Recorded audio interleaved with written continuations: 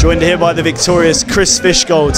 You fought UFC, you fought the highest level of mixed martial arts. How much of a buzz was bare knuckle boxing? I enjoyed this a lot more, you know, even in my MMA fights. Everyone that knows me knows I love to strike love to strike in the gym, I love to strike every place I can, but in the MMA you've always got that in your head that this guy might take me down if I hit him. Here you haven't got that, so I seen him cover up and I thought he might shoot for a double leg now, and then I realised no, he can't, do you know what I mean? But no way, I think now that I've seen what it's like, I think I can go away, know what I need to work on, and that is when people are covering up. Because obviously it's a lot different when you've got bare hands.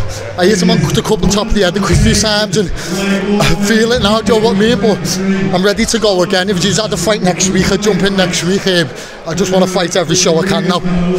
You absolutely bum rushed him, you know, you came out the gates fast, no hesitation at all. Yeah. Was that the game plan coming in to overwhelm? Nah, I never had a clue.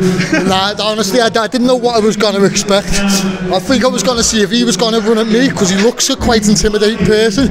And when he never, I thought, fucking that's me, that. Do you know what I mean? So, but no, I'm happy with that. I'm happy with that. Made up. Thank you very much. So I'm going to assume you're going to fight bare knuckle again. This isn't just a one-off. Oh no. This is for the foreseeable future. I still want to do me MMA, but if I maybe do 2 MMA a year, I'll try and get 5 bare knuckling, and that'll stop me getting in trouble, you know, after my fights as well. Do you know what I mean? So I think I'm 29 now. I've been doing this since I was 17.